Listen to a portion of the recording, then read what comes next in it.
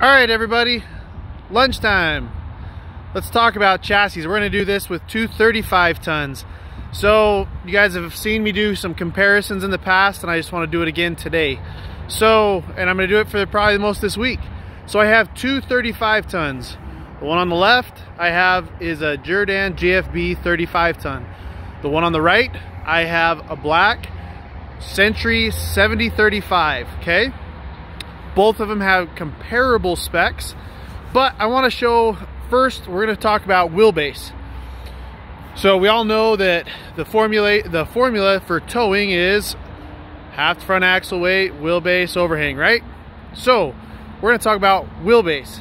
So when guys look at trucks and they say, hey, it's the same truck, well, I have to beg to differ, and you make sure that you're looking at the two chassis correctly.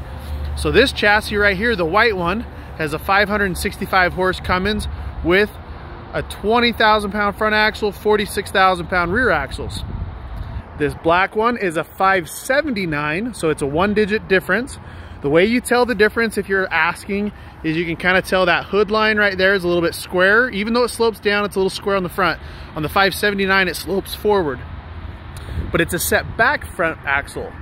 But this wheelbase is only 300 inches. Now, not that it's bad, it's very respectable, but these two trucks, you can see there is a little bit of difference right there. You can see maybe about, what is it, 1.5 feet of difference between the front.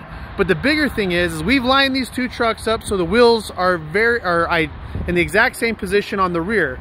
But what's different is this 567 has a set forward front axle and the 579 has a set back front axle. But you can see that difference right there. That's almost 3 feet, 2.5 feet right there. So just because the trucks in length are almost the same, you can see that the difference between that front axle is much, much different. So first conversation that we're gonna have is the wheelbase. So even though the overall length on these two trucks is only 12 inches, the wheelbase between these two trucks is 36 inches. And it's because of that set forward front axle versus a set back front axle.